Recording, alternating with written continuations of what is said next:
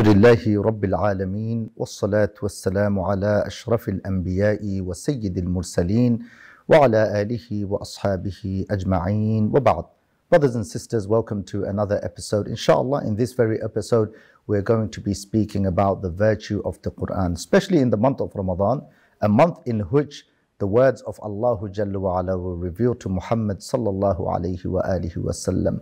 And before we get to the virtue of Al-Quran, the book of Allah Jalla wa Ala, the book that was sent to each one of us, the book that was sent to Muhammad sallallahu alayhi wasallam to take mankind out of the realms of darkness and show them guidance, show them light, I want to ask each one of you a question. If I was to ask you, would you love to read the Quran and understand the Quran? I'm sure all of you would answer with the affirmative. You would all say, of course we would love to read the Quran and understand the Quran, because the Quran was sent for that very purpose. The Quran was sent that we could read the Quran and understand the Quran and implement the Quran within our lives. But unfortunately, the vast majority of us, we read the Quran, but we don't understand the Quran. We enjoy listening to the recitation of the Quran, but we don't know what the Imam is reading. We don't understand what the Imam is saying. The verses sound familiar because we've heard them on numerous occasions in the masjid, on YouTube, on our phones, in our cars, but we don't know what the Imam is saying. We don't want to be in that state. We want to understand the book of Allah Jalla wa Ala. And this is why the Quran was revealed. Allah subhanahu wa ta'ala, He says in Surah Ibrahim, Alif Lam Ra, Kitabun Anzalnahu Ilayka Litukhrij an-Nasa min al-Dhulumati ila an-Nur. Allah Jalla wa Ala, addressing His Habib Muhammad sallallahu alayhi wa sallam, He says, Kitabun, this book, ay al-Quran, the Quran we have revealed, Anzalnahu ilayka, we have revealed it to you, O Muhammad sallallahu alayhi wa sallam. This kaf al-khitab to Muhammad sallallahu alayhi wa sallam. Allah is telling us that He revealed this Quran to Muhammad sallallahu alayhi wa sallam.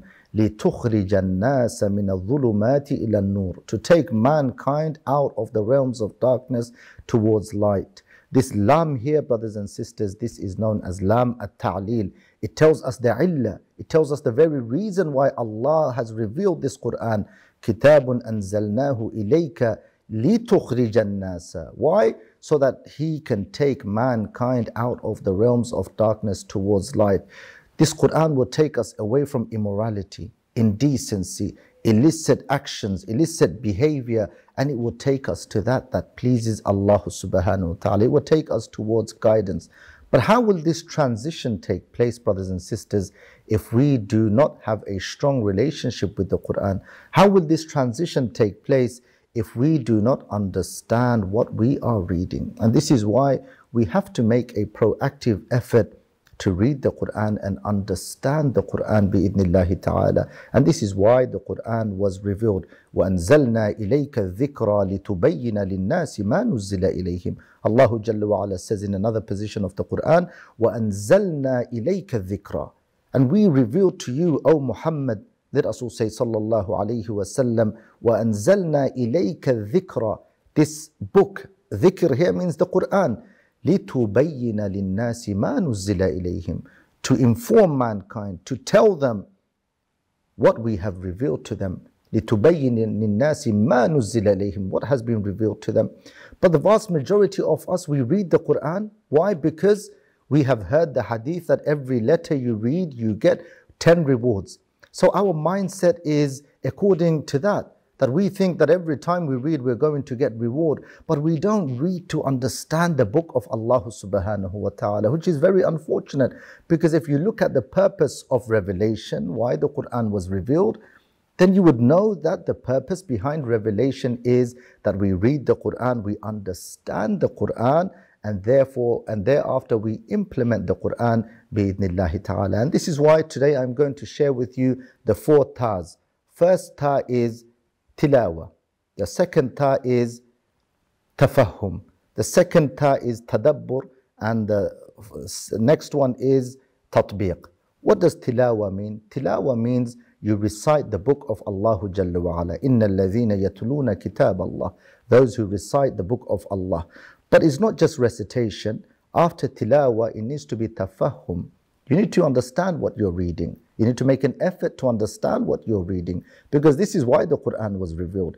After you've made effort to understand what you are reading, then you do tadabbur. You contemplate upon those verses and how each verse that was revealed, there is this background, khalfiyya, behind this verse. And there is an amazing story attached to each verse.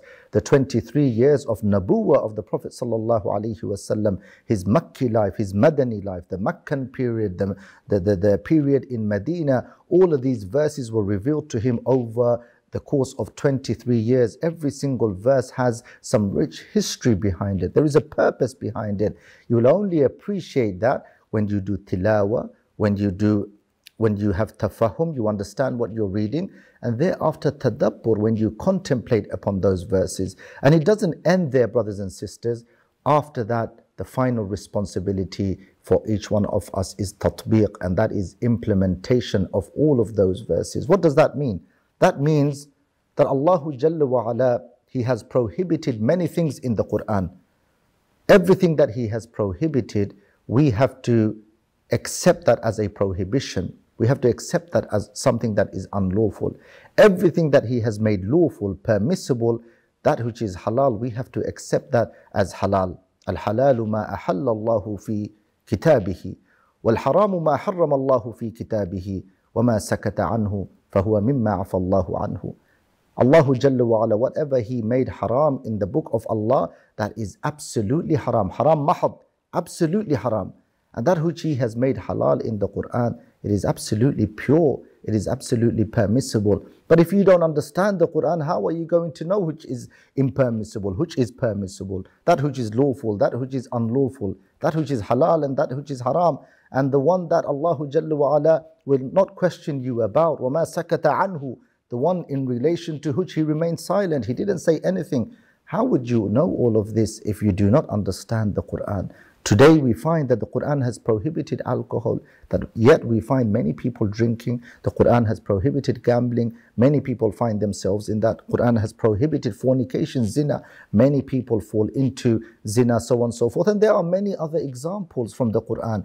All of these prohibitions, they are not strict for each one of us. They are not pressure for each one of us. They have not been prohibited to make our life difficult in any way, but all of these prohibitions, Allah Jalla wa Ala has placed in the Quran to make us better human beings, to create stability in society, to create prosperity in society. But unfortunately, many of us don't follow those rules. Many of us, we fail to acknowledge those rules set out by Allah Jalla wa Ala in the Quran. And one of the prime reasons is we don't understand what we're reading. We don't contemplate on those verses. We don't reflect on those verses, and we don't implement those verses. Brothers and sisters, I'm going to share with you something that each one of us should feel very proud of, and that is the Quran is the most printed book on the face of this earth. The Quran is the most printed book on the face of this earth. If you go to Medina al-Munawwara and you go to the Quran printing complex, Mujamma Malik Fahad li Tiba'a al-Mashaf al-Sharif, where the Quran is printed, you will see every day there are thousands and thousands and thousands of Quran that are being printed. This is in Saudi Arabia. Think about Bangladesh. Think about Pakistan. Think about India. This is Asia. Think about Europe. Think about Africa and different parts of the world where Quran is being printed every single day. The most printed book on the face of this earth. That there is not a single moment where the Quran is not being printed. Allahu Akbar. This is from the fadl, the virtue of Allah Jalla wa Ala. And you know why? Because Allah subhanahu wa ta'ala says in the Quran that I have taken the responsibility to preserve the Quran. Inna nahnu nazzalna dhikra wa inna lahu lahafidhun. We revealed this Quran. And we have taken the responsibility to protect and preserve the book that we have sent down. Allahu Akbar. If that job was given to me and you, we would fail.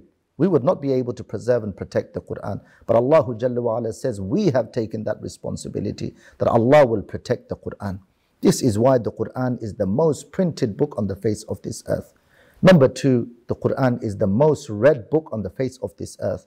While we are sitting here right now in Ramadan, And many people in different mosques are reading the Quran. Many people in their houses are reading the Quran. Many people reading the Quran on their phone. Many people while on the move, on the bus, they're reading the Quran. Going to work, they're reading the Quran. Many people just before going to sleep, they're reading the Quran. This is just the United Kingdom.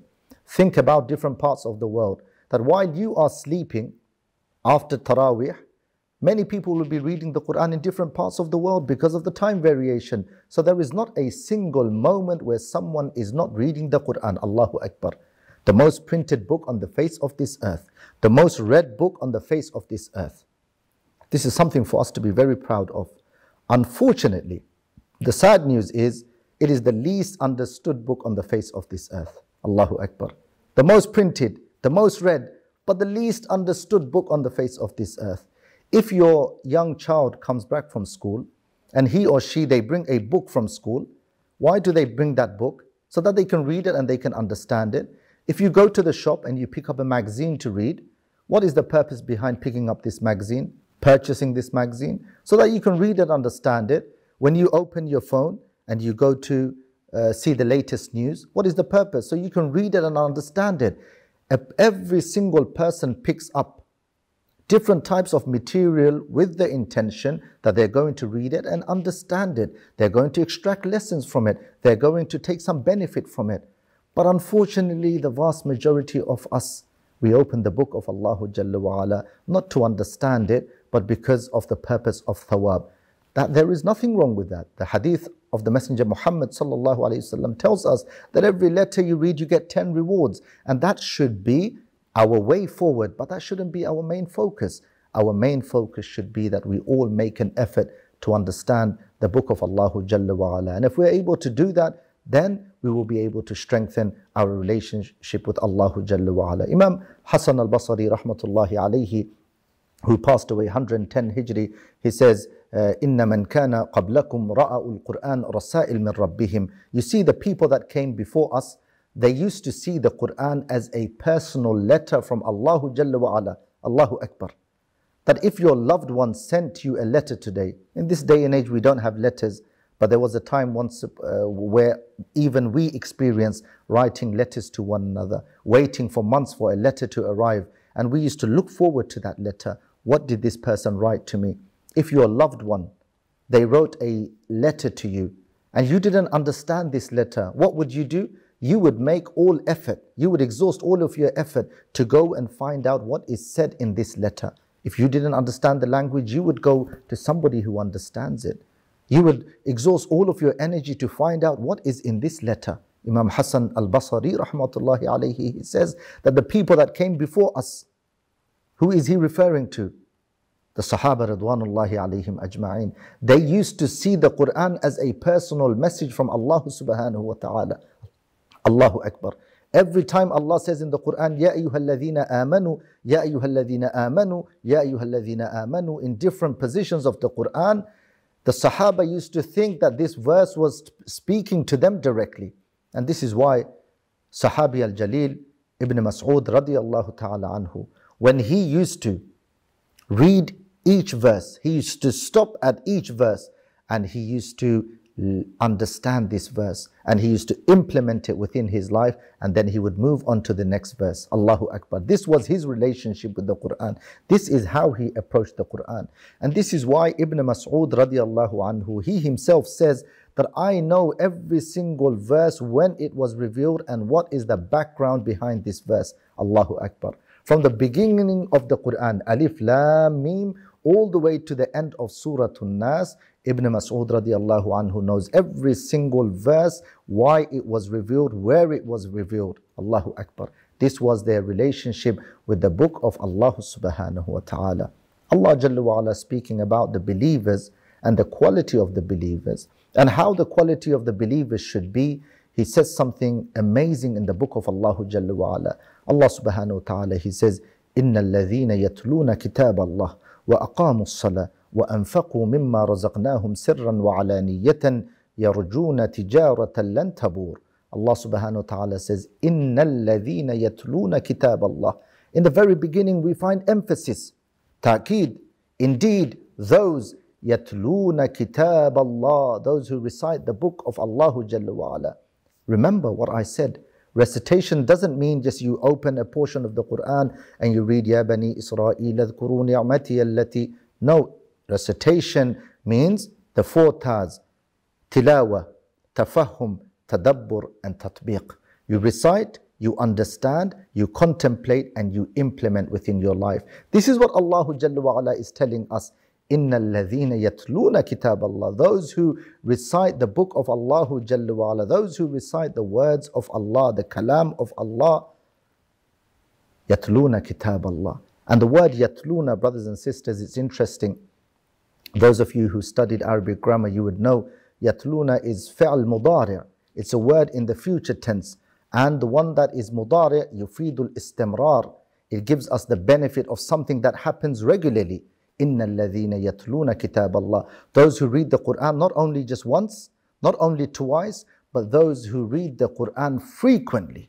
Those who have a strong relationship with the Quran. Allah Jalla wa Ala says, Inna alladhina yatluna kitab Allah wa aqamu as-salah. And those who stand before Allah Jalla wa Ala. What's interesting is, those who read the Quran and those who pray, what is the relationship between the both? That when we say Allahu Akbar and we enter Salah, what is the very first thing that we have to read? After Subhanaka Allahumma bihamdik, we say A'udhu Billah, Ta'awudh and Basmala.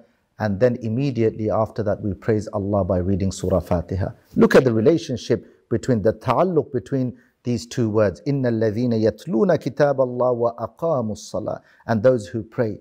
وَأَنفَقُوا مِمَّا رَزَقْنَاهُمْ سِرًّا وَعَلَانِيَّةً. And those who spend in the path of Allah, because Allah says in the Quran, وَأَنفِقُوا مِمَّا رَزَقْنَاهُمْ. And spend in the path, the money that I have given you. Allah Jalla wa Ala tells us. This information is found in the Quran. So what's interesting is everything comes back to the Quran in this verse. إِنَّ الَّذِينَ يَتْلُونَ كِتَابَ اللَّهِ وَأَقَامُوا الصَّلَاةَ وَأَنفَقُوا مِمَّا رَزَقْنَاهُمْ سِرًّا وَعَلَانِيَّةً. Those who spend in the path of Allah, especially in the month of Ramadan, those of us who are helping different charities, different humanitarian organizations, we are giving covertly, overtly, we are given openly and discreetly. Remember, Allah says in the end, يَرْجُونَ تِجَارَةً لَن تَبُورَ. They are hoping for reward where the reward is infinite. Allahu Akbar. Allah could have said lam tabur, but He says lan and nafi, which means never ever, never ever will their reward stop. But that reward Allah Jalla wa Ala is speaking about is Jannah, my dearest brothers and sisters. Let us make an effort to understand the book of Allah Jalla wa Ala. The book of Allah should not just be on our shelves. It's not something that we hang in our car.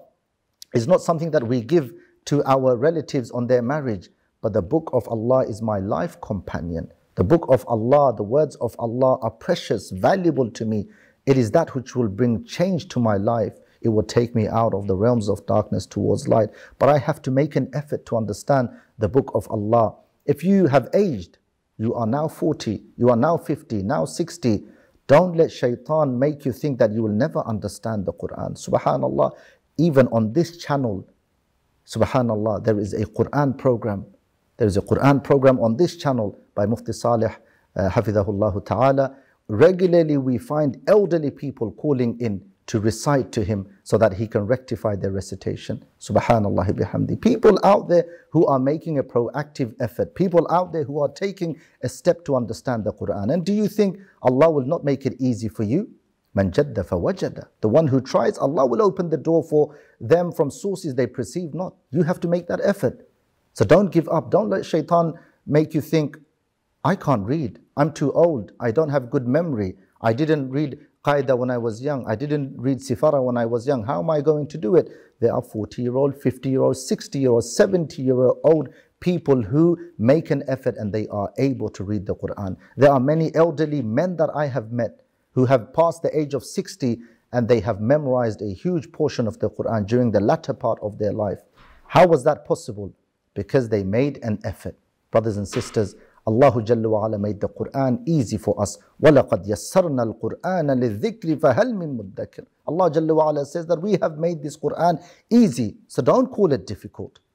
Make an effort to read the Quran. If you can't read, go and sit with an alim. Go and sit with a qari. Go and sit with a mesab. Go and sit with somebody, a hafil. go and sit with your Imam and rectify your recitation. Make an effort, and inshallah Allahu Jalla wa Ala will open the door for you, especially in the month of Ramadan. This is the month of the Quran, the month in which Allahu Jalla wa Ala revealed this Quran. Many of us, we pray behind the Imam and we are crying, not because we understand the Quran, because of the melody of the recitation. How unfortunate, the Quran wasn't revealed so that we cry listening to the Quran, but we cry when we understand the message of the Quran. Wouldn't it be better if we could listen to the Imam Sahib, his recitation, and then understand it and then shed our tears? That would be more loving to Allah Jalla wa Ala. The Messenger Muhammad sallallahu alayhi wa sallam says in a hadith, Inna lillahi ahlina minan nas, that there are special people from amongst mankind. And then the companions, they said, Man hum ya Rasulallahi? Who are those people? The Messenger Muhammad sallallahu alayhi wa sallam, he says, Ahlul Qur'ani, Ahlullahi wa khassatu. They are the people of the Qur'an. They are the special group of people to Allah subhanahu wa ta'ala.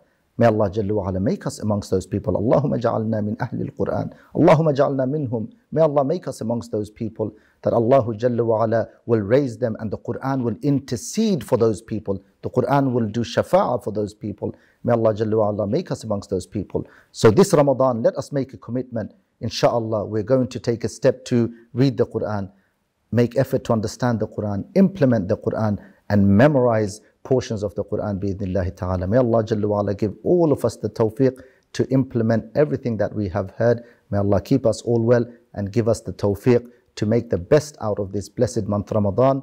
وبالله التوفيق وصلى الله تعالى على نبينا محمد وآله وصحبه وسلم. والسلام عليكم ورحمة الله وبركاته.